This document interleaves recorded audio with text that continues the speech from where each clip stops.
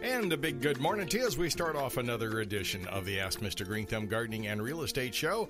And I am, of course, Stan, and you are? And I am James DeFreitas, and we've got our microphone working, which is fantastic. We love that.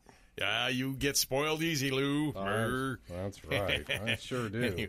Well, we're here to help you, and if you've got a real estate question, if you've got a plant question, I first am a horticulturist and certified arborist, certified pest control operator. Been doing this for, 40 years or more, and which means we can answer most of your questions. Actually, I enjoy going out looking at trees. I try to save trees. I try to help trees. Often I actually bring injectors and try to inject trees to see if I can't help keep them going. Sometimes with palms, sometimes with oak trees. You know, if you have an oak and you see little pinholes up there, you see some sap, some sawdust, you've got some borer problems. And we can give them, with a Sunday vernacular, their last supper by injecting a pesticide into the trunk. Does that mean they have beetles? They've got beetles. Without John, Paul, Ringo, and the boys, without Epe, we can't do rock and roll like we used to. That's my little trigger to get you to do your imitation. To do my imitation without Epe. Yeah, we can do the beetles. And the beetles do get into the trees. They do wind up eventually killing your tree. And I always say, I'm not super cheap, but I'm a lot cheaper than having the tree taken down. And even some of the great arborists, like Carl Utze, will say, hey, we can keep the tree alive. We may keep it, we'll be servicing this tree over the next 10, 20 years as opposed to a one-time cut down. So I always thought Carl is smart saying, hey, we can get Stan out there. We can inject the tree, try to save the tree. It's better for the tree.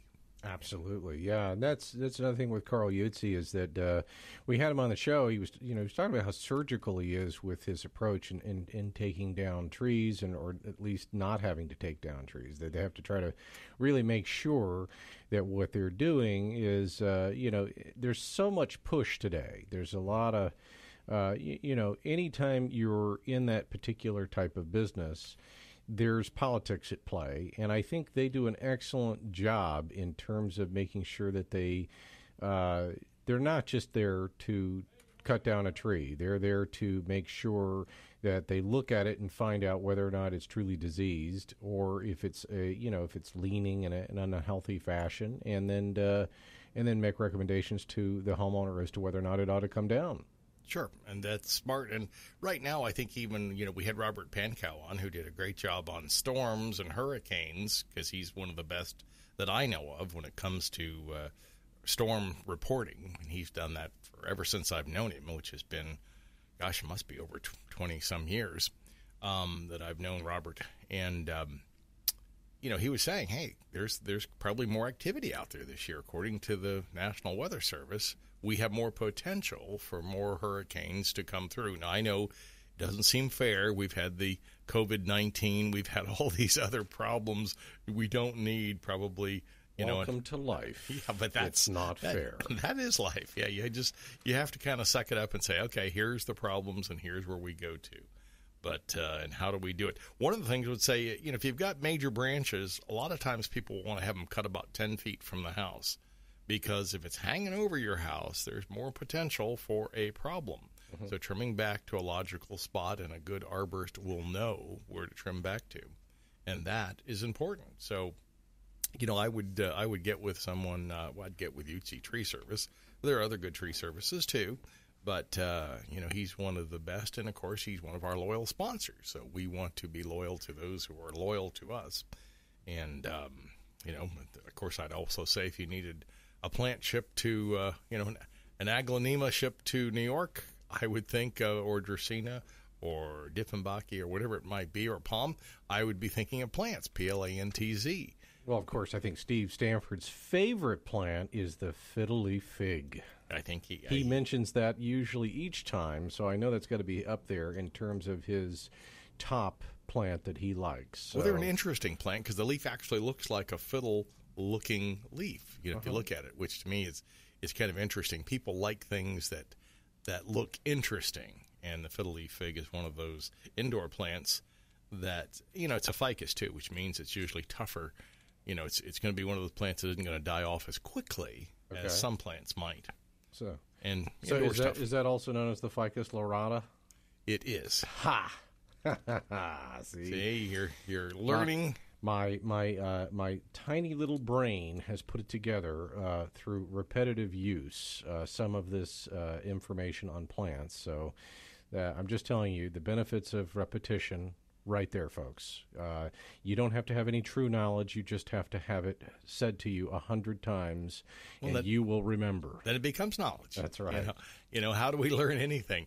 You do it again and you do it again. People sometimes say, well, you're Mr. Greenthumb. You don't lose plants. I said, sure I do. Everybody loses plants. Never met anyone in this business who hasn't lost a plant. Right. I mean, well, that'd be like saying your doctor, oh, my doctor is so great. He's never lost a patient. Well, yeah, good luck with that. Or that he's, in perfect health himself, as he may go out in the back and smoke a cigarette. But, correct. Correct. Yeah. Well, you do know my doctor, don't you? Yeah, well, I did know one of your doctors who did that all the time. He was Dr. Reyes. Yeah. Dr. Reyes. He was a great guy. I liked his personality. But, he'd be in there going out the back smoking, and he'd come back and say, don't do this. Yeah. It was a little harder to take. But I thought he was a good doctor, a friendly doctor, nice doctor. And, of course, we knew Dr. Marcoux lives a pretty righteous life. I think I might have seen Dr. Marcoux smoke one cigarette, and that was when he was doing his Greek dance. And that was really not smoking it. It's doing it because it's part of the routine. But had a great party. We enjoyed that immensely. Anyway, one of the guys I used to play tennis with when I played more tennis, and always enjoyed playing with Michael. Great guy. Great doctor, too. So, anyway, we're here to help you. If you need to give us a call, it's 1-877-969-8600 or 813-289-1860. I was talking with someone this last week. We were inviting a few people to be guests on our show. And I said, well, I always remember the 813-289-289 because my son had a 289 in his Mustang. And I don't know why that stuck in my brain, but I remember I had a Camaro at one point. I had a 327, but that was a cubic inch. That's even more horsepower. Even more horsepower. Plus I had a Hertz speed shifter and a Holley 4-barrel carburetor for the gearheads out there who will know what that means. But at the time, speed was really more important to me. Now I drive a hybrid electric, and I'm so happy if I can get 40 to 50 miles per gallon. But, that's a massive shift from the 60s to now. Is the concept of it's no longer how fast can you get there.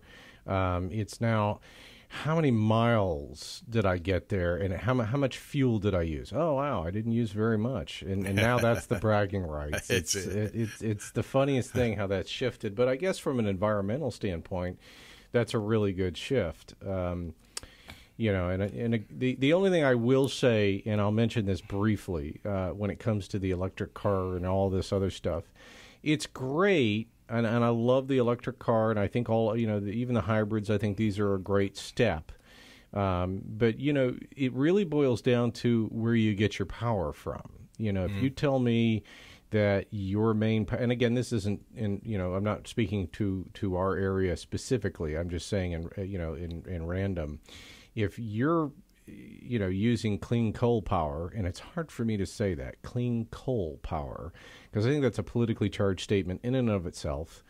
But if you're using, coal power fire plant to make your energy, and you're powering up your car, from the grid using that, then I'm, okay, yeah, it's good that you're not using gasoline or diesel or whatever your car takes, but you also need to keep in your mind that you are burning more hydrocarbons in order to charge up your car. So just it's where the power source starts that you probably need to be looking at that. In some instances, if they're having to burn a whole lot more coal to charge up your car, then I think the benefits of that are a little offset.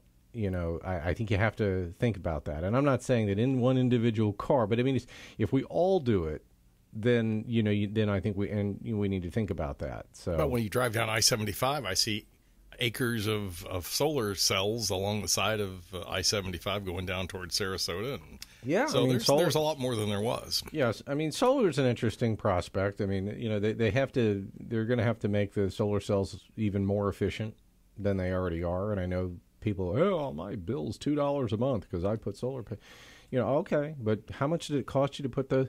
Well, it's just and the way they're getting people, in case people haven't been down this road, the way that they're selling this is, well, it's just a power replacement plan. I mean, you're still going to pay for power. Sure. Okay. But you're changing how it goes. Yeah, and so what they're doing is saying, well, that $200 a month or $300 a month that your power bill was, and I don't know what your power bill is because I can't see it, and if I did know your power bill, you'd probably wonder how in the heck I knew it. So, but nonetheless, let's just say, for instance, that you had a $200 or $300 power bill, and it's one of these scenarios where if you're paying them and not the power company, I get it. And the way they sell it to you is, well, you're being a good steward to the environment. And that's true.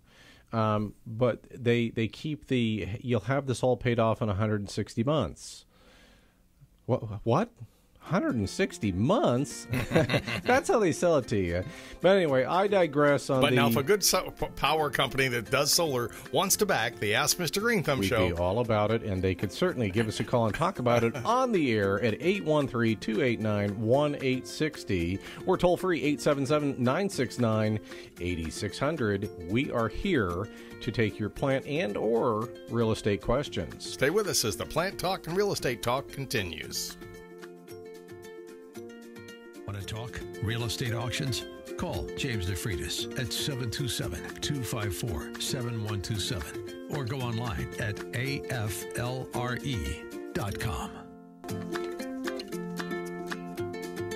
And I am Stan DeFreitas, and of course you are. And I am James DeFreitas, and we are here from 7 to 9 every Sunday morning. And if you have any gardening and or real estate questions, we are here. One of the things I always ask is, one of the things that I think makes a more interesting conversation, especially for real estate agents that have been in the business for a long time, is, it's fun and it's interesting, and we all love to see people that post, on the Facebook and say, hey, I just had my second closing, and, in 3 hours I had my second closing. And we're so interested, and let me tell you, we are so interested to hear about all that. But actually, what I think is more interesting to talk about is maybe the stories where you had to face some adversity, where the closing didn't go exactly perfect, and you still found a way to get everybody to sign, and you got the deal done. Now, I think if I'd love to hear that story. If anybody wants to call in, to the 813-289-1860 and talk to us a little bit about their business and about a real estate, closing that maybe didn't go perfectly, but you were able to find a way to get it done. I think that would be a fun story to talk about. So I'll keep mentioning it each and every week until someone takes me up on that. Well, I'm sure they will. And I know those stories are out there, and sometimes, though, when you have a story, you think, well, how much do I want to edit this story because I want to keep everything Well, and I think the moving. fear for a lot of agents, and especially maybe new to the business agents, well, I don't want to tell anybody I had a problem, then they won't use me. Yeah. Well, all right, but here's the thing. If you're an experienced agent, and let me just say, you don't get experience without having problems. So a learning curve. Right. So here's the thing that I would say is that if, and here's the difference between the new to the business agents and the agents that have been in the business for 30 or 40 years. They don't care. They know that they already have a base of people that will use them. So they're perfectly fine telling stories that didn't exactly go perfectly because at the end of the day, they already have a loyal customer base and they don't care. So therefore, they can tell these stories. But I'm going to tell you that it doesn't really matter, because if I were listening to somebody and they were new to the business and they told me about a closing that didn't go well, but did close and that they were able to face adversity and get it done, it wouldn't make me not use you. Sure. You might have more respect for them because they had the tenacity to make it happen. And that would be a great thing. I was just thinking this morning, actually, when I was driving over here, about some plants like the night blooming hedge cactus that blooms at night. and it has a beautiful flower. And I remember when I lived in Clearwater, we lived in Clearwater, the neighbor had a real pretty one on the corner of their home. And, I was always happy those early mornings, and I did get up real early, and I would see that in bloom, and I would think, gosh, that's beautiful. So, sometimes the early bird does get to see a few things maybe that the late riser doesn't. But right now, of course, there are a lot of plants in flower and bloom. Roses are in bloom, and a lot of annuals are in bloom. I've been big this year on with the lovely Mrs. GT, taking little seeds from marigolds. And we have some out. I started out by the mailbox, and they're getting ready to bloom. Kind of recycled, if you will, and some in the back. And so sometimes it's just kind of fun to say, hey, I can start this little seed, I can get it to grow, I can get it to get bigger, and then it'll definitely flower for me. So, it's kind of a fun thing to see the beauty of, yellows and pinks and reds. Biorecycling. Biorecycling. I don't know if that's a term. A new term, maybe. I just made it up. Yeah, I like it. Yeah. And it's a true one. So anyway, if you've got stories about maybe something you're growing in your yard and having good success with, or maybe not, everybody's going to have some problems. I mean, right now in lawns, I expect either some chinch bug or some fungus in St. Augustine. You probably have some. And if you don't, you probably will. Now, you can spray and you can knock it down and you can get that under control, but they'll probably be back because that's what insects and that's what fungi does. When you say, well, diseases, we're all worried about COVID-19. We've had diseases forever. We always have some other disease out there, which is one of my biggest worries about COVID-19 is that there could be, what do we have next year? We could have another virus of some other type. It's not like they're all going away. And this probably isn't totally going away either. But, I remember hearing stories of my grandfather working, when the big Spanish flu came through. I guess he would have probably been a very young doctor at that point. And, it was devastating. There were millions of people being killed by that. Well, now, that was a real problem. Not where you have 165,000 deaths. Now, I'm not saying that that's not a lot of deaths. That is a lot of deaths. But the Spanish flu killed millions of people. Millions and millions. And I don't mean like one or two, okay? It was a lot. And, it's interesting because I went back and I looked at the historical archives, and there were people wearing bandanas because they didn't have masks, so they made their own. Sure. Well, many people today, too, do that as well. They are. I mean, it is, and when we didn't have masks to buy, you couldn't buy any masks, at least when they first put in the lockdowns. Now you can buy masks. But the interesting thing is to see that, people were doing similar things, in 1918 in terms of trying to deal with this unknown threat that they couldn't see. And, and then, of course, history repeats itself. So, but that is an interesting topic, and we can talk about that more. You can always give us a call at 813-289-1860 or 877-969-8600 if you have any gardening and or real estate questions. Yeah, we are here. Take a walk around the yard. Take a look at those trees. There's probably something going on. The more you look, the more you'll see. And, of course, we're here to help you with those real estate problems as well. Stay tuned as we continue here on the Ask Mr. Greenthumb Show. Interested in having a home consult? Remember, you can reach Stan at 727-423-4794 or on the web at askmrgreenthumb.com. Attention real estate agent. Got questions on gardening, real estate, or both?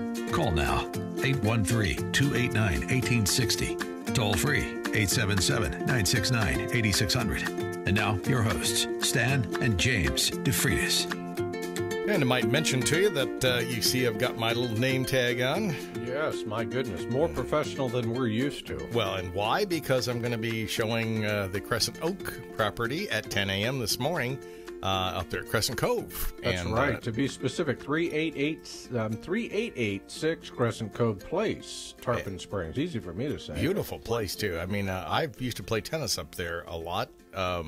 With my old buddy Dave Carter, who I mentioned and actually talked to yesterday, who's in Carolina. and great guy. And yeah, that kind of floored me that he was the teacher for Dewey and Allen, because I think of those guys as kind of being, you just don't ever think of them as being young at this point in their life, and yet they were at one time, and and now I'm not saying they're old fuddy-duddies. Don't get that image out of your mind. That's not what I'm saying at all. I could see him giving me these, going, "Hey, what are you doing?" But what I'm saying is that, to think of Dave Carter as being, their, what would you say, science and math teacher? Science and math teacher. I was talking to him just yesterday. I was letting him know that we had gone to Remax Metro, and occasionally I've called Dave because he was just a great guy as far as giving. If you've got a legal question and it's real estate, I don't know of any attorney that I think we've got one at Remax Metro who works there who I think is also as sharp as. But Dave is one of the, he's one of those sharp guys, and also mentioned that Anthony Canaris had mentioned that his aunt had worked for him, and he says, oh, yes, he remembered. But then he went back telling me that he was going through, he said, to medical school. He says, and I was taking all these classes, he says, round the clock. He says, summer schedule and everything. And he said, no, we just burned out just about. He said, I needed a mindless job. So I took the job as a not history, but science and math teacher. Wow. That would not be the job I would pick for mindless job. What I would pick would be ticket taker at a garage. Yeah, well, He's one of those sharp guys. He says, well, he said, I had my master's degree already. He says, and I was going to med school. He says, but goodness, how many degrees and advanced whatevers does that guy have? I mean, he's got enough for about 4 lifetimes. It kills me. Not only was he became an ER doctor in Tarpon, but then he had some health problems where he was in a wheelchair, and he goes to Stetson and wheels himself around and becomes an attorney. And I thought, how many people would wheel themselves around Stetson? Not many. And the cool thing about him, too, for folks that have never met Dave Carter, is that he is very down to earth, very approachable. He is not a snob. He is a very nice person. And anybody who meets him is very fortunate to have done so. Yeah, in fact, he invited us again to come up to his camp yesterday from both the lovely Mrs. GT and actually you, too. He said that's great. I'll just leave the wife at home and we'll go. I was going to say, guess who has to feed the dogs in the morning, noon, and night? Well, why did you think I said let's sleep? and you can send pictures of he said it was actually cool up there last night. He said, that seems hard to believe. Cool anywhere? Well, I guess in the mountains in Carolina. Oh, yeah, in the mountains in Carolina that would be, but it's hard for my little brain to get the idea around cool when I work up a sweat walking the dogs one last time before it's time to go horizontal. I told him, I said it was envious to hear him talking about cool at night, but anyway, that was fun. If you've got something you want to talk to us about at cool at night or maybe hot during the day, give us a holler and we will put you on at 1-877 if you're outside the area, 969-8600. You cool at night, hot during. Are you talking about menopause? That's what it sounded like you were talking about. Or 813-289-1860. We'll put you on locally if you're anywhere in the Tampa Bay area. And I've been talking to a lot of different real estate professionals. I kind of have a list of the people who are some of the most successful in Tampa Bay, and I've been calling a few of them saying, hey, listen to the show, and maybe we'll have you on as a guest sometime. And, where we randomly talk about random things. Well, we do. We talk about random things, and we can talk about, maybe you've got your favorite listing. And sure. We'll talk about that. That's a good point, too, is that, we do, we make it fun. So we do talk about a lot of different topics on the show. But one of the things that we do try to focus on is the title of the show. We do talk about real estate. We do talk about gardening.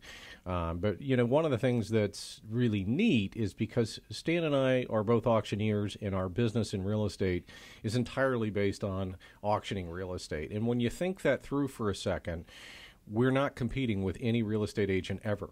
And that makes us radically different than any other colleague you have, because any other colleague you have in the business that's also a real estate agent, you're competing with them. And, it may not seem like you are, but you are. We're another tool in the toolbox. Right, and we're different in that regard. I mean, and I would also say, too, is that, we could be a primary tool. There are people out there that, have an enormous amount of listings. I mean, some of the guys in the office, oh, I've got 5 or 6 listings going. And my thought to that is, if you think you're if you're challenged in servicing all of those listings, you could always send one to the auction division if you'd like, and it's not like you're not going to get your commission, because you are. You're absolutely going to get your commission, and it's a way to, in my mind, to shoulder some of the work onto yet another professional team. And the same can be said at any other brokerage. If you have a ton of work, and say you listen to us each and every week, which I know you do, and you already know, like, and trust us, then it's not a big issue to say, hey, I'm going to get those guys, I'm going to call them up and see if they can, we can get them to do some of the business for us, because we're going to make the money anyway. Sure, it's one more that you could help get done that month, and that makes all kind of sense to me. Mm-hmm. And so that's a good point. Yeah, we don't have to be the last resort. We might want to be maybe your first resort when you want to, as you said, increase the number. I want to get that 6th one done this month. Right. And I was thinking of only taking on 5. I'm going to send this one to the auction boys and let them do it. And there again, I was telling someone the other day, 40% of the time we'll get it done pre-auction. If someone wants to. Today, the guy who's coming to see it said, hey, if I want to put in a pre-offer, can I do that? And I said, sure you can. You make a decent, reasonable, good offer, and we will present that for you. And, the client would just as soon get it done, and Pam would, and we all would. So absolutely. And again, if we don't get that pre-offer, you can always come to the auction itself. The auction is going to be held on site at 3886 Crescent Cove Place, Tarpon Springs. So that's 3886 Crescent Cove Place in Tarpon Springs, and that's going to be on September the 12th at 1 p.m. We always recommend that you pre-register. And how do you do that? Well, you go to Auction Florida Real Estate, and that's just the letters. That's AFLRE.com. You can fill in the PDFs, and you can get that to us. Say you're, maybe you're in a high-risk group. Maybe you're in the 75 and up club, and you don't really want to attend an auction for fear of being around too many other people. Well, you could actually do that. You can sign up on our website, and you can attend by Zoom. AFLRE, and you can actually bid through there too, right? You'll be bidding through the Zoom platform itself. So, but yes, you'll be given, a room number, and you'll be given a digital bidder paddle. That's always fun to say, digital bidder paddle. Easy for you. Oh, heck yeah. I just barely butchered that. But nonetheless, that we have ways and means of getting people to participate. Whatever your comfort level is, we've got you. So, there is no reason not to do it. And, and again, if, say you're a little technology, you have some fear there. I've helped many people download the Zoom app and showed them how to do it. And I consider that a 5 to 10 minute phone call. So if you're not super techie, that's okay. We got you covered there too. It is your prerogative to not be a super techie person, and but I have no fear in walking anybody through that. Sure, and that is important.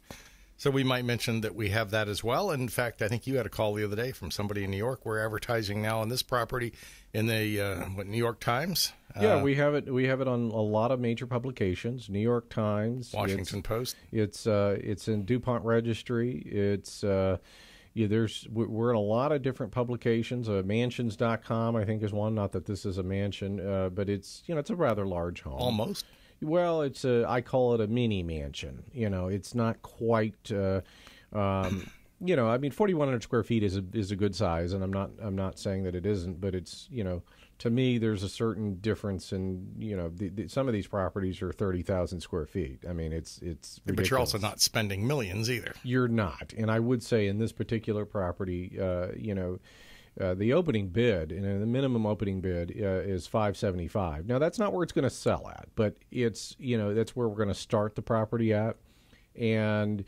But it's a very modest, low reserve. The seller understands, that hey, I want the property to sell. I don't want to set the reserve so high that there's no chance of ever getting it sold. And that happens sometimes too in the auction world, and especially in real estate auctions. You'll get people that will have unrealistic expectations. They'll think, oh, well, geez, I want to get X amount of dollars for it. And they'll go right back to the same thinking that they had potentially when they had it listed as a traditional listing with their current agent.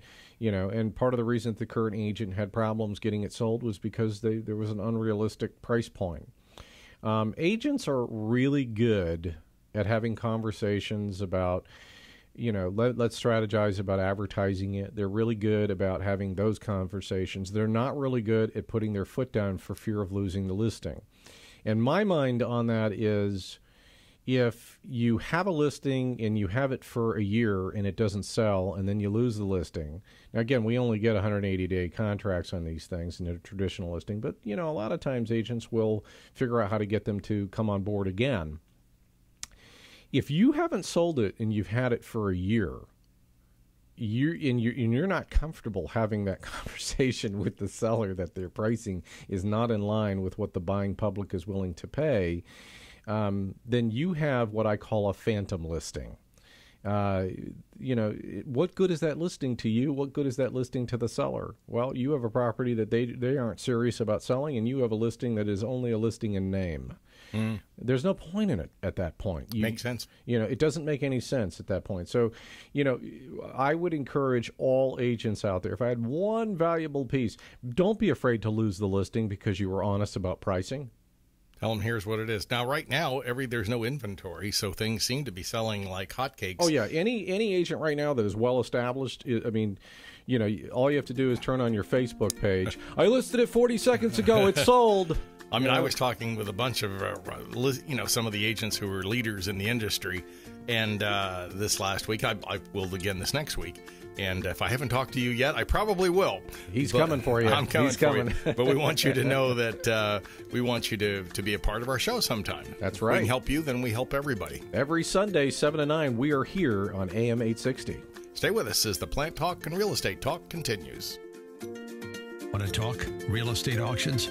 Call James DeFreitas at 727-254-7127 or go online at aflre.com. Here to help answer your questions, as the announcer with the big radio voice just said. Anyway, we're here to help you. And, of course, we were talking a little bit about listings and some of the things that happen.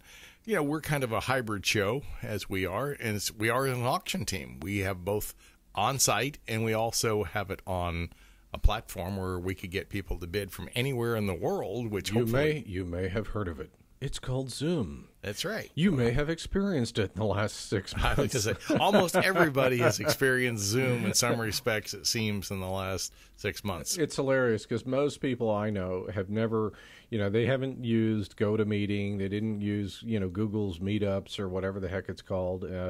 No one had heard. I'd never used one. I looked at it and said, I don't know why the heck I'd ever use that. It took a pandemic for these businesses to skyrocket, and of course now they've become very instrumental.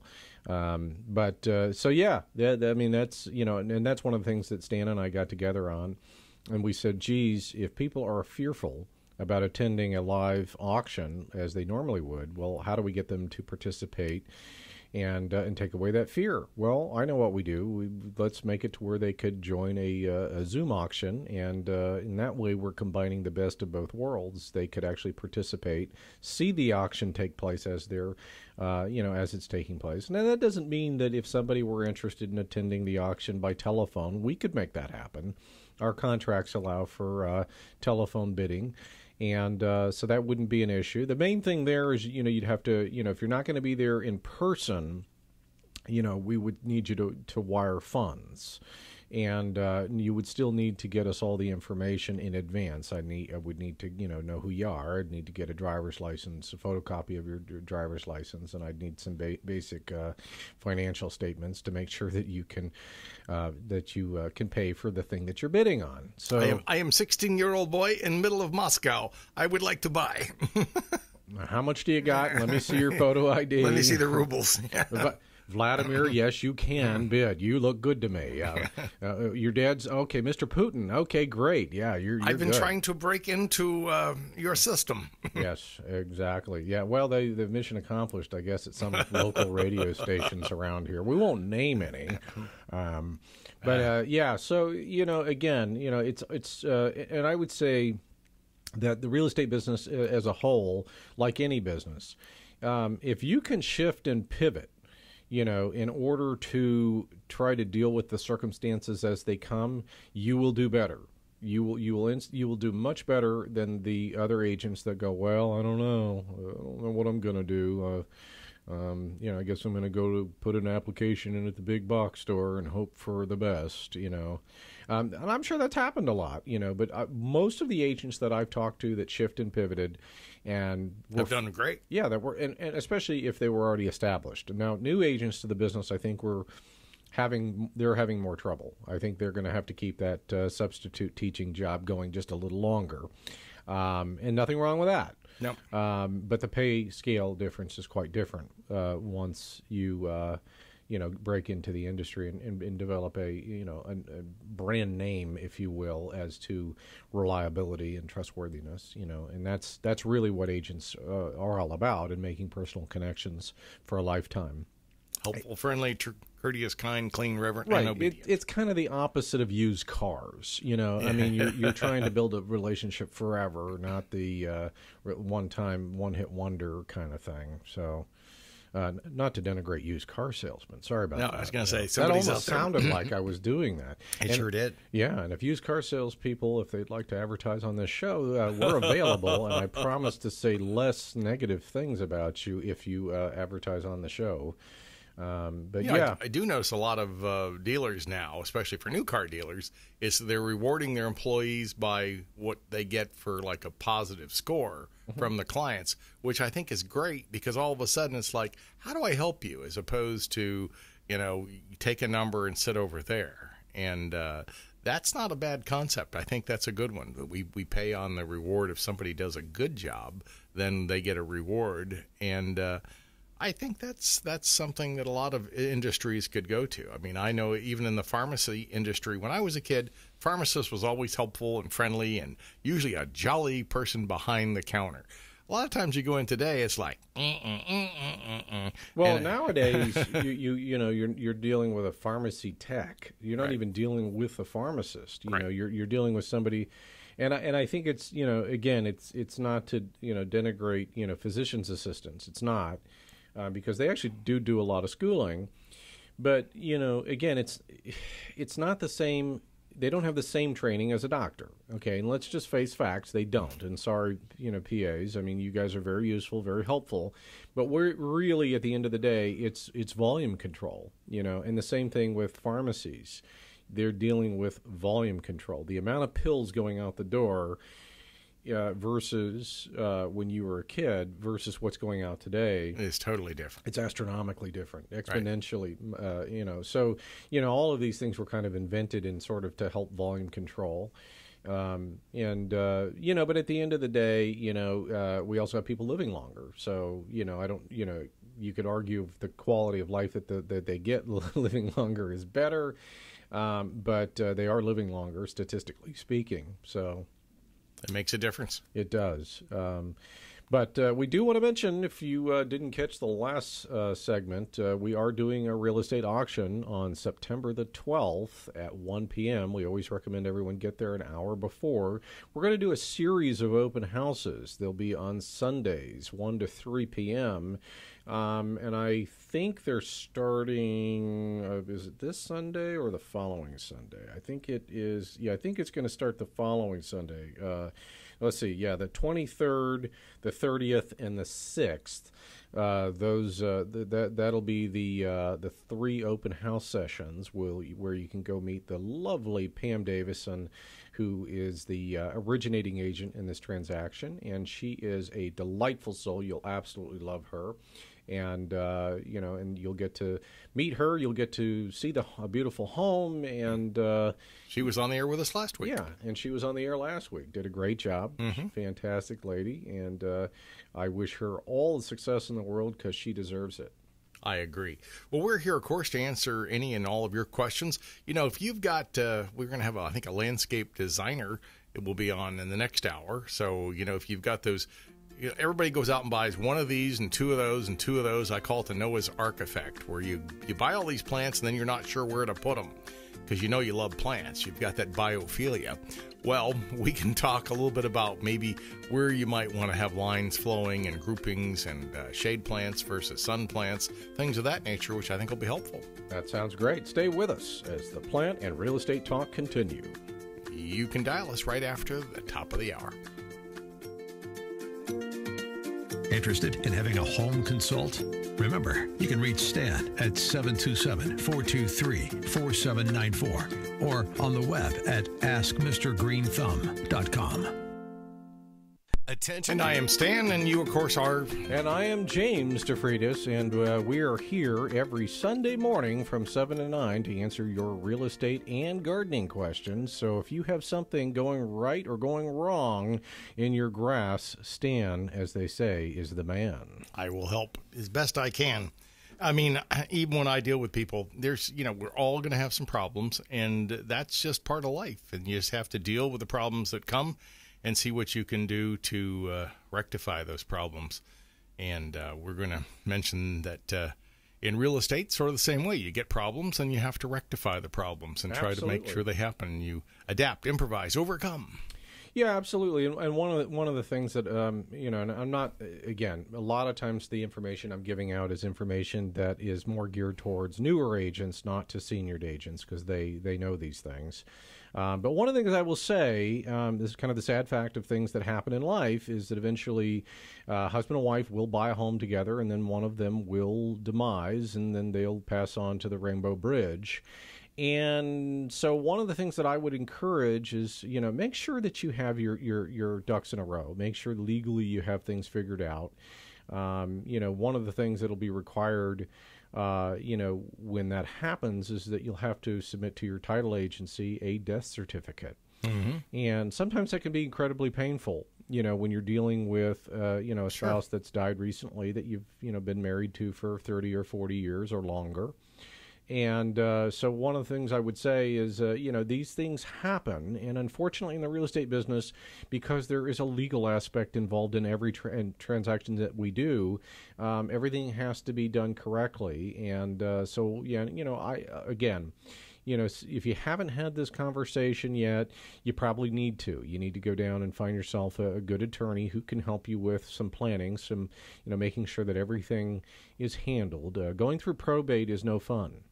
Sure. And yet I see a lot of smart people, you know, they wait until the problem happens and then they have an even bigger problem. So you think about it, you know, and that kind of ties into, well, I guess, you know, we have that attorney guy that's on the station too. Joe Pippin. Joe Pippin. I've known Joe for probably 30, 40 years now. Yeah, he does. I think he does a lot of estate planning, doesn't he? He does. Yep, that's his specialty. Yeah, so there you go. That a free commercial plug for you, Joe. Now just remember the Ask Mr. Greenthumb show too when it's your turn to be on the air. Yeah. You don't count on that, but yeah. No, he might. He might. Yeah, it's possible. Yeah, but not on this station though. On that other station, do it on that station. Yeah. You mentioned, hey, the gardening guy you used to know, and now I'm doing this spot in there and where they used to be. Yeah. Now we'll take a free plug in on any station. It's all good. It just I think more people would hear it on that other one. But anyway, so we do want to mention allegedly. So yeah, we do want to mention to people that, you know, again, it's a new hour and we've only got another 50 minutes left of this show. So we are doing a real estate auction. Real estate auction is going to be on September the 12th. At 1 p.m. We always recommend people get there an hour before the auction so that they can go and do a last-minute check around, make sure that they take a look at it. One of the questions we get all the time is, what about a home inspection? Absolutely encourage it. Get it done. Go ahead and get a home inspection done. The time to get the home inspection done is before the auction occurs, not after we've dropped the hammer. After we drop the hammer, it is yours. And whatever you find out after that is yours. As is, where is. That's right. You know, that's one of the things you'll hear us say is you'll say, you're buying this property as is, where is, and, you know, enjoy it. The good, the bad, the ugly, it's all yours. Enjoy. So, you know, and again, most of the properties that we take take a look at. We usually don't take on properties that that are going to be super fixer-uppers, because we just it sets us up for too much liability. But one of the things I always encourage is that if you want to get that inspection done. If you want to get an appraisal done, go ahead and get that appraisal done.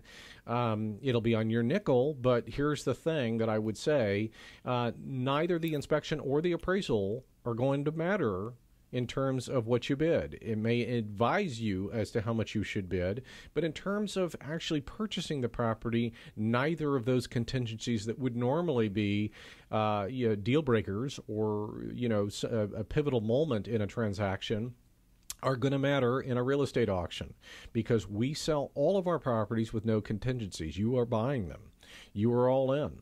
And the other thing that I would say, too, is when you show up, especially on day of auction, show up to the property and you've registered, we've seen your ID, and you say you're the winning bidder. But only, let me clarify, if you are the winning bidder, you will be required to put a 5% escrow deposit down. And that escrow deposit is non-refundable. It has to have teeth. You have to mean it.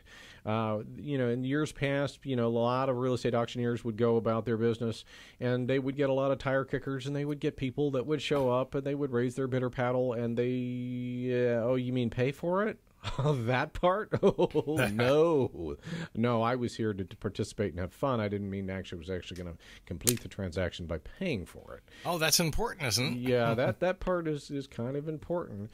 And so I do mention that to people. I try to tell all that to people up front, so that they're not upset when they find out after the fact, because I've told them in advance. People only get upset about what they feel they should have known before, that they learn about afterwards. And that's universal. That's a human condition on anything, especially in business deals. People generally get very upset when money is involved on the little tidbits of information that they thought they should have known before. So again, I'll always tell any client all the information that they need in advance to make them a more informed person. So that's the reason before we do an auction, there's a little we give a disclaimer. Which we will tell you all the pros and cons and what you need to know, and right, and make sure that we're all on the same level playing field. Correct, and it's also in the registration paperwork too. It expressly states out, hey, this is what I'm agreeing to, this is what I'm buying, this is how this transaction will take place, and and that's so that's something that people need to be aware of before they start placing their bids. But on to something better. How about gardening? I mean, that's really that's my first love. That's your first love, your forte, as they say. What are you growing right now? Well, of course, I'm still harvesting avocados all the time, which I'm growing the Brogden, which kind of turns a black color. And I mentioned that so Joe and Joe's wife won't throw it out. Just because it turns black, it's going to be, it's when it's ready and it's ripe, it'll get a little softer. That does throw people, though, the black skin. Because it looks a little bit like an eggplant. Yeah. And I know you're used to the green, all green, but that's not, in my case, that's not necessarily. I brought one by the office the other day and gave it to Terry Kelly, one of our former guy we used to work with, and great guy, by the way. And I said, hey, and he goes, hey, my wife said, why are they black? And I said, because that's what this variety does. Brogden turns black. I think it's one of the tastiest of the varieties that we have locally, but it will, it'll get soft. It'll get, it's a kind of a thin skinned, and I think it's the reason Brogden was not pushed more for shipping, because I think when you have a real thin skin, I'm not sure it would ship as well as some of the thicker skinned. I mean, I've bought some of the avocados in the store that are like the winter Mexican, from California, and they've got like a 1/4 inch thick skin. This doesn't. This has almost maybe a 1/10 of an inch skin, so it's a lot thinner. I think the flavor is one of the more outstanding flavors in avocados, and I've been growing this for a while, and of course I give some away, and but I grow that. I've been growing some flowers. I had a little rose in the backyard the other day from a rose we put in a few years ago. Hibiscus, of course, in bloom every day. Yellows and reds and pinks. And I noticed your starfruit tree is just looks like it's I don't know, doubled in height. I mean, it looks. I don't know what you're doing to it, but it's. It kind of does its own thing. But yeah, I need to probably cut it back a little, actually. Yeah, last time I was at your place, I looked at it and I said, "Man, that thing really has grown tremendously." From of course, I remember when you first planted it, and I'm thinking, like anything else, everything changes. But yeah, that boy, that's whatever you're doing, keep on doing it. I've got more fruit coming on and more bloom. Actually, it's one of those trees that you may actually have some bloom on and some fruit on at the same time. And that's kind of unusual. Normally we think of something to flower and then it fruits and then you harvest. I've got some bananas that are ready to come along fairly soon, probably next month or two. Gotcha. So they haven't quite rounded. They still have ridges in them. And once the ridges become rounded, they'll be ready to I'm not harvest. sure I understand. What do you mean by that? Well, there's still some lines on the side of the fruit, if you will. It hasn't totally. They'll become more rounded, more smooth, and they'll get larger. I need to cut off the tails, which is the male part of the bloom. Mm-hmm. And there again, in some parts of the world, I remember Reagan's wife, who was from Thailand. They would take the bottom part of that, and they'll make like a candy out of it. They of course, in many parts of the world, I think Americans, we sort of use this and we use that. I wasn't aware that Nancy was from Thailand. She looks very American to me. Well, I'm talking about Reagan. Oh, I thought you meant Nancy Reagan. No, yeah, Nancy Reagan. Yeah. Well, I was talking to Nancy just the other day, and I've decided to go back and be president. Oh. No, we'll. Yeah, I thought I'd throw you off a little bit there. I can do a Reagan too. So. My favorite one is Jimmy. I can do Jimmy Carter because, nuclear war would not be good for anyone. You'll be able to do this imitation for about 15 more years, and then nobody's going to know who you're doing. Well, I'll work on some new ones. We'll have to put up on the YouTube. You're assuming I'll be here in 15 years. Of course. Yeah, well, maybe. Yeah. Come on. I mean, you got to play for the long haul. It doesn't matter. The long game, yeah. Well, yeah. I mean, my thinking on that is, look. You may not get the home run, but hey, aim for the home run, even if you're going to only get a base hit, right? Well, you got to keep aiming. You got to keep fighting every step of the way. If you want to give us a call, 1-877-969-8600 outside the area, or locally, it's 813-289-1860. And we'll be talking about what? Well, real estate. Real estate and gardening, and we'll try to get you on. I mean, all our lines are really full right now. They're lighting them up as we speak, so stay with us as the Plant Talk continues. Want to talk real estate auctions? Call James DeFreitas at 727-254-7127 or go online at aflre.com. Freitas. And I am Stan DeFreitas, and you are? And I am James DeFreitas. You see what happens? You make fun of the lack of calls coming in, and bam, the calls just come on in. See, we've got, I think Bobby is with us, and Bobby is a landscape designer. And Bobby, good morning. Good morning. Good morning. Hey, Bobby. Now, how do you say your last name? Bobby Hinst? Hinst. Okay, I knew I was going to butcher it, but I figured myself, why not go ahead and just ask him when we get you on the air? So one of the things that I wanted to say is it's so great to have you on here. I'm looking at your little bio that you sent me. I mean, Bobby is a Florida native. He has been residing in a lifelong family home in St. Petersburg. He graduated in 1996 from P-Tech Horticultural Program under the late Greg Charles, and currently you're a business owner, and the business you run is called Terrascapes, and you specialize in design and installation of decorative planters and outdoor furnishing on patios, rooftops, and balconies. Is that right? Yes, it is. All right. I like to give a little primer here, if you will, of any of the guests that we have call in. And I might say Greg Charles was a great guy. I mean, I was going to say, you have a connection there. He's passed on, and I knew him. I met him when I first was as an extension horticulturist.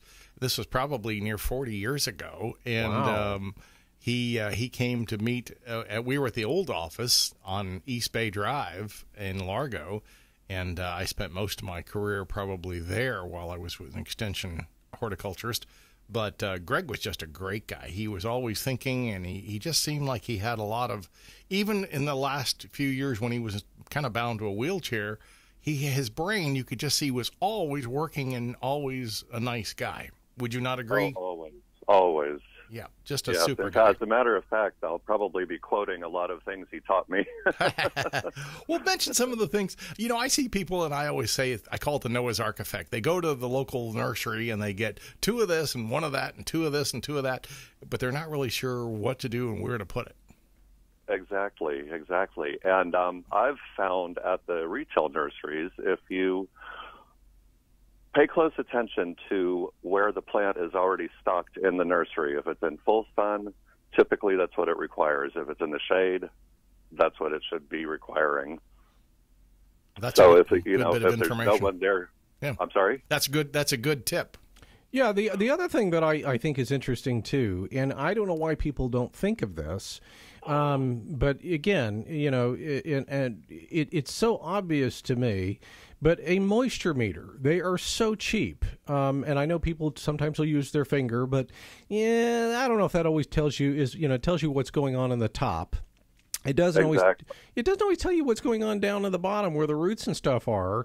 And moisture meters are cheap, and and why not just pick one up? One of the things that Stan and I used to do over and over and over again when we were doing the Tampa Bay Times home shows is we would do pH testing.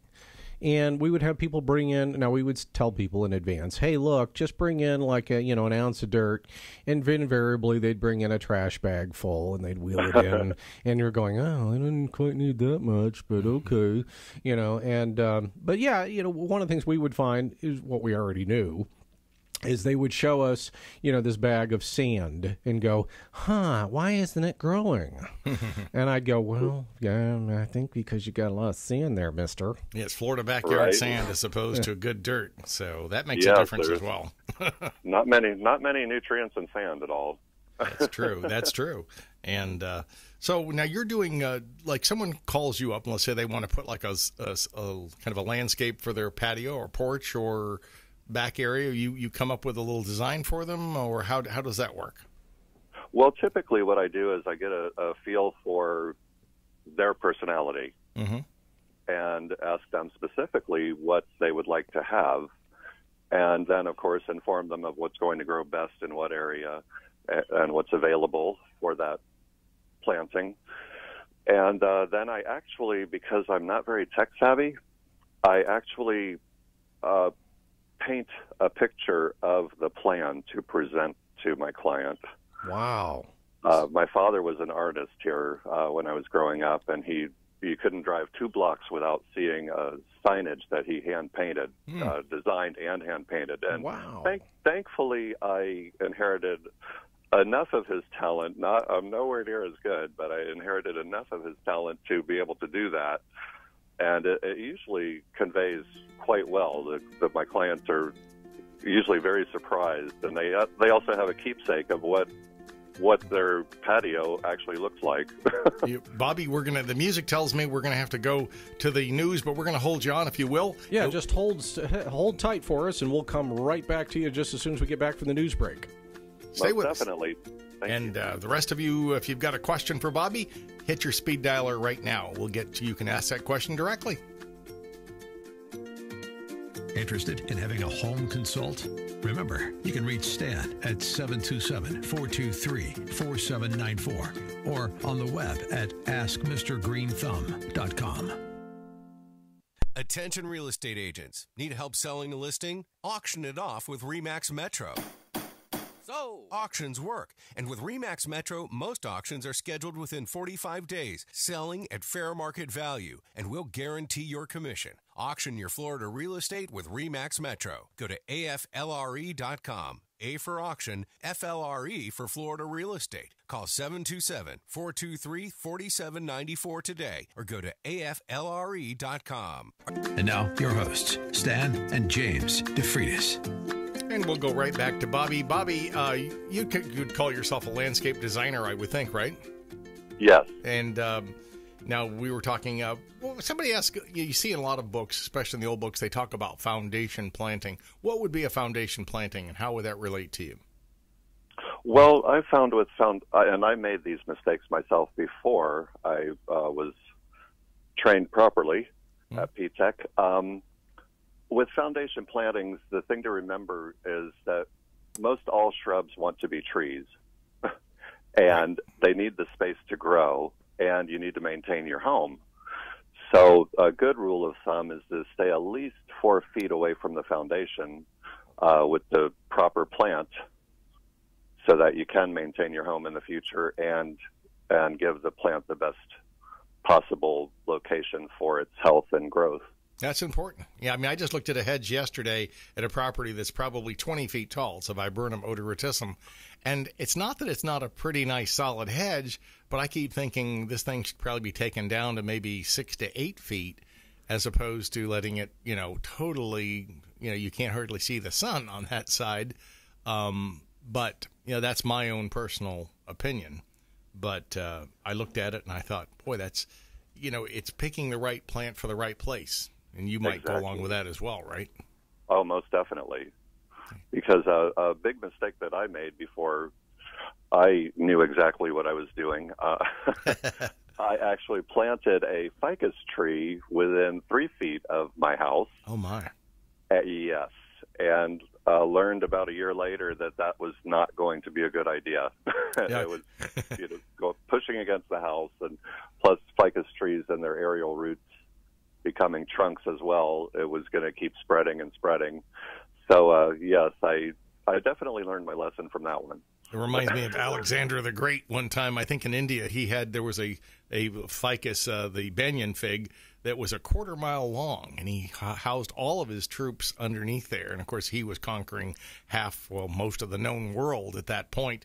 But I kept thinking, when something can travel a 1/4 mile, it maybe it might not be the thing you put in your, as you say, 3 feet or even 10 feet from your home, because it just gets too big. It wants to be huge, and now freezes do somewhat set ficus back here when we do get a hard freeze, but still that root system can, you can start to crack foundations, lift driveways, and people we don't think about those things until we do.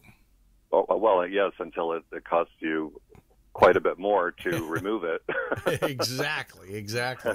And I think that's a good point that you mentioned about picking plants in the nursery, too. The ones in the shade areas, are going to probably need shade. The ones in full sun.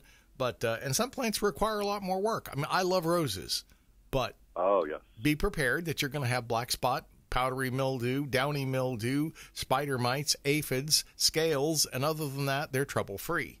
But it's just what happens. I mean, but I love roses, and I still have a rose. Of course, I at one time had a Don Juan, and I loved that rose because it didn't seem to get black spot, powdery mildew, downy mildew. It seemed to be more of a toughie because it was a climber. And it is. It truly is. Out of all the roses, it's the most resistant to all the fungus and insects and everything that goes with it, most roses. That's true. And I was thinking, now what's the knockout rose we got a few years ago, and everybody said it was going to be great for this, and this. And then when I saw it in landscapes, it did seem to have, in my opinion, it wasn't totally as free of problems as originally advertised. No. And I don't think any plant ever is. Suddenly there's a hybrid of a particular plant. For example, I remember if you recall, when the Frisbee hibiscus came out on the market, dinner plate sized blooms. And even with the knowledge that I had, I could not get that thing to survive. Because as a hybrid, it's supposed to be the brand new thing that's going to do well no matter what, until you find out through experience that that's just not the case.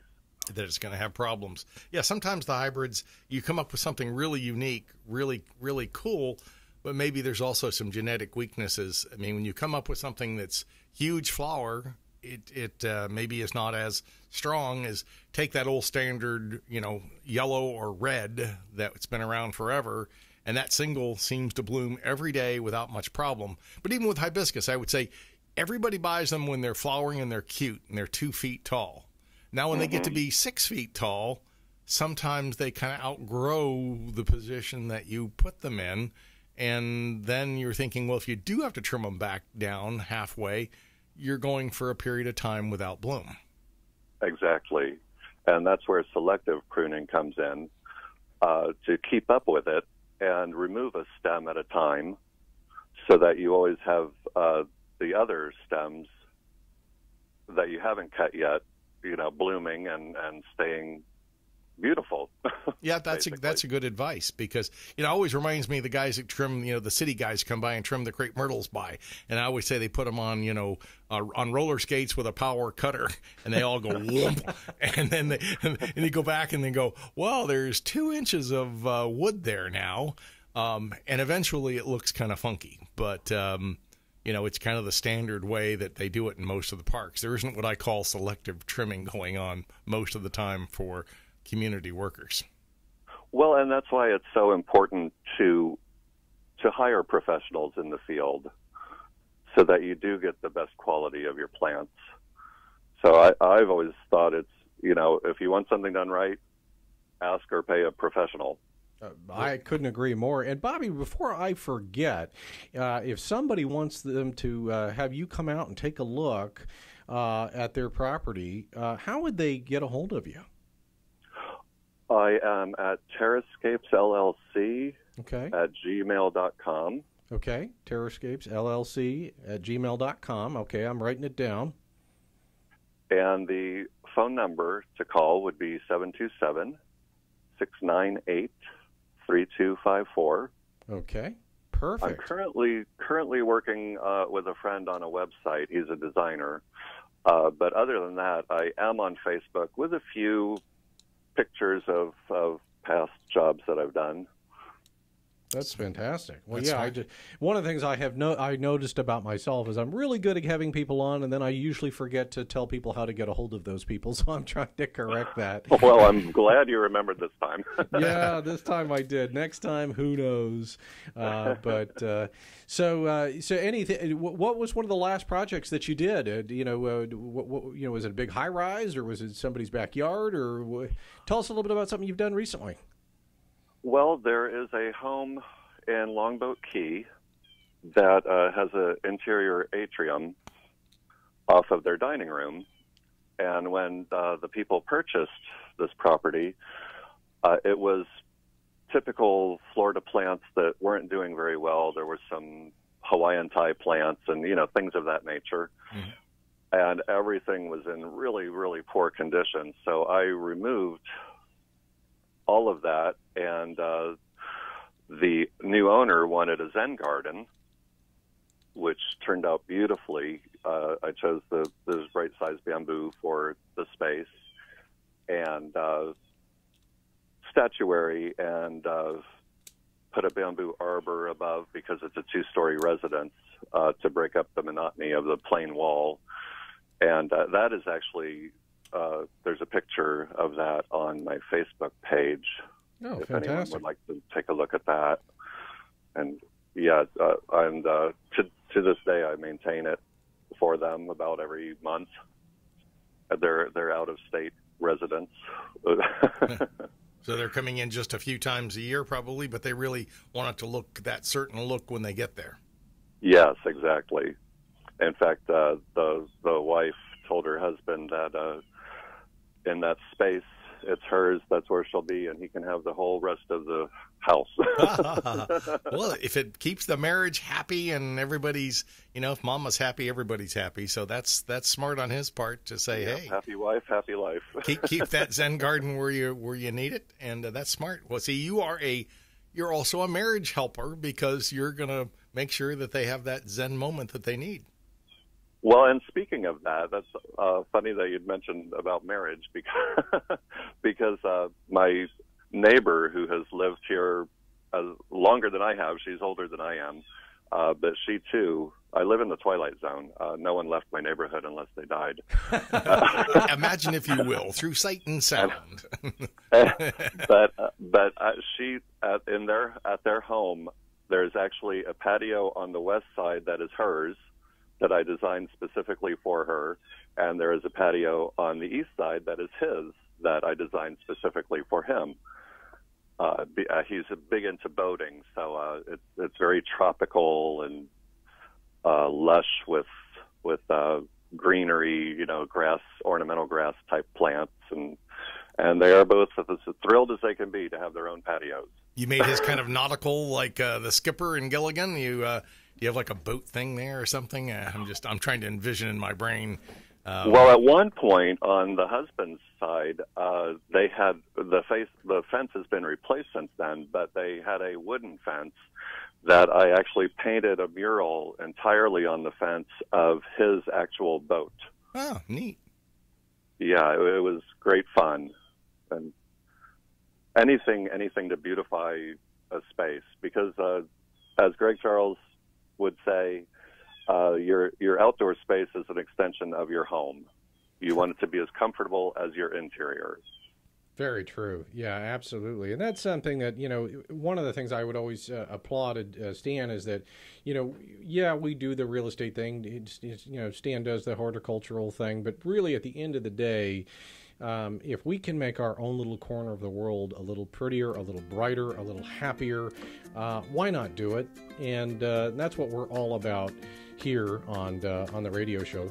Yeah. Well, and it's therapeutic. It's therapeutic. Well, and Bob, if you want to stay through the next break set, we'll keep you on. Yep, you've brought Thank you. Some great questions and some good answers. And if you want to know something from a great landscape designer, well, you stay with us as the Design Talk, Plant Talk continues here on the Ask Mr. Greenthumb and Gardening and Real Estate Show. Want to talk real estate auctions? Call James DeFreitas at 727-254-7127 or go online at aflre.com. Your hosts, Stan and James DeFreitas. And we're talking with Bobby Hinst, who is a landscape designer, and I think it's great that you brought up some good points. When you go to a nursery, Bobby, how do you look at something to decide, I want to pick that, and that? Well, typically, before I go to the nursery, I have a plan. Right. And then when I get there, I discover what plant is going to work best in the area that I'm planting in. Is it full sun? Is it shade? Is it moist? Is it too dry? All those factors. Well, I think that's important. I've even gone to different nurseries and you look at the same plant, and because of the soil that they're growing in, sometimes, the plant here, it's in kind of a moist soil. In this nursery over here, they have kind of a drier mix. And not that the plant can't adapt, but I do find that there's differences that you'll find in different places and different wholesalers that grow plants. Oh, yes, most definitely. And so that's different as well. I think also, of course, this time of year we'll wind up sometimes getting into some insect problems or fungus problems. I was just thinking about the Alamanda has a yellow bloom, and of course, I don't think I've ever sprayed an Alamanda ever in my life. And I, having been born in St. Petersburg and being a pest control operator guy for many, many moons, not that I'm doing as much of that as I used to do by a darn sight. But I was just thinking, don't think there's some plants I've never had to spray, and other plants that you're always seemingly, are just prone. Indian hawthorn, for one. Prone to fungus, prone to fungus, Yeah. prone to fungus, that little with spotting that you get in the leaf. And it just happens. Oh, well, that and the Kunti plant. Oh, my gosh. with scales? Yes, and rather than treat it, I just cut it all back. Yeah, I've taken a couple of sagos out that I had in my yard just because, they were just, I thought, God, I'm fighting these things all the time. And I'm a pest control person originally. I mean, now I'm using mostly organic sprays when I can, because I find there's people out there saying, hey, we really just want organic. And so I've been trying to find stuff like neem oil and other things that will work that are not toxic. Yeah, things that are less toxic and better for the environment. Yep, absolutely. Exactly. Yeah, exactly. And that's one of the things too that that Stan is really in the last 15 years has really specialized in trying to be the guy that saves trees, not the guy that takes them down. And I think that's kind of a misnomer that a lot of people have with Stan and his background, is that he is all about doing what's best for the environment and being a good environmental steward. I mean, the old days for borers, I would hit it with Lindane. Now, Lindane worked great. It was benzene hexachloride, and you'd see the borers waving the white flag as they came out dying out of the holes. But I kept thinking, anything that's that toxic, I'd always be wearing a respirator and gloves and stuff. Now I like it. If I can inject into the tree, I don't even have to spray up usually on the trunk. It's occasionally we do, but mostly we'll be putting the pesticide directly into the sap system, and I find that pretty effective. And I also use some nutrient injectors as well normally, because getting something healthy is probably as important as trying to get rid of the pest. Oh, most definitely. I mean, that's the reason typically why you have it there, to enjoy it, not to kill it. Sure, right, sure. I mean, if we need to call Carl Utze, we can. I just looked at a palm tree last week that it was just so far gone. I said, look, you need to call Carl Utze and have this palm removed. And it's a shame because it was a 50-foot tall phoenix, a true dactylifera. And I said, look, I could try to inject it. I just don't think it too much. 90% of the palm is gone. And so I don't think I can save it. Now, the other one, it's 40% still or 60% still looking good. And we did put, some OTC in it. And I think we can keep that one going. No guarantees, but, that's just a little sidebar. And again, that takes me back to the right plant in the right place and the right maintenance. Sure. The knowledge of what the plant needs. Now, I mean, I'm sure that's ever changing in real estate, because you have a homeowner, they sell their home, a new person moves in, they didn't choose the landscape. And I found a lot of times, much like I was before I learned anything about horticulture, I loved plants and I did well with them. I wanted those more than toys when I was a kid. But I didn't know what I was doing, even though I thought, oh, the plant looks great, it's doing well, and then a week later it's dead. So, yeah, well, it makes a difference if you know what you're getting into. I remember one of my students many years ago when I used to teach at a technical college or in the evening program, the guy was in the business, and his name was Alan Weatherall. Nice guy, still a friend of mine. And he didn't really know what he was doing, but he kind of learned as he was going about where to put things, and he was putting things that were going to be too big underneath windows. And, at first he said, well, I just like plants, and this is a natural extension of what he was doing. Turned out, Alan was a sharp guy. He could have been good at anything he did probably, but he kind of learned, behind the scenes after he had problems. Exactly. And that, again, that's why it's so important to get the knowledge first. And that helps. Yeah. And I like your painting idea too. That's neat. We have a friend of ours, Roger Bansmere, who's a painter, and he'll tell you about him painting signage, here and there, and he became a really well-known artist. He said, but when he was going through high school, his art teacher didn't think he had much talent. And, I thought, never let a teacher decide what you're going to be in life. That's right. And that's you got to follow your heart. Exactly. He does. Now he's kind of a world-renowned artist, but he said, well, I painted signage and stuff. He said, whatever paid the bills, 40, 50 years ago. And, of course, now people line up to get some of his landscapes that he does, and he can take something, and he does a great job on it. Sure. Yeah, and I'm sure he's super talented. Yep. Well, and that was my father as well. He was Signs by Henry. Oh. Henry Hinst. And, there wasn't a person who owned a business when I was growing up that didn't know who he was and wasn't calling or knocking on the door to have a sign made for their business. And like I said, I got a small amount of his talent. I'm nowhere near as good as he was, but I'm able to convey my plans through painting. Well, thank God some of his ability rubbed off on you. Oh, yes. I was just painting last night till 1 o'clock in the morning. Wow. For a friend of mine. Wow. That's dedication. Well, it means you're a night owl and you like to paint. That's right. It's odd. I'm a landscaper, but I'm a night owl. I do a lot of planting by the moon at my house. Well, Bobby Hinst, we really appreciate that you spent a little bit of time on this Sunday morning with us, explaining a little bit about what you do.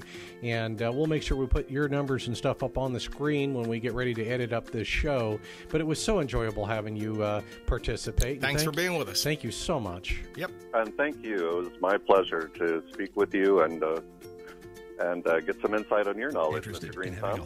Thanks again. Thanks. Reach Stan at 727-423-4794 or on the web at askmrgreenthumb.com. Attention real estate agents. Need help selling a listing? Auction it off with RE/MAX Metro.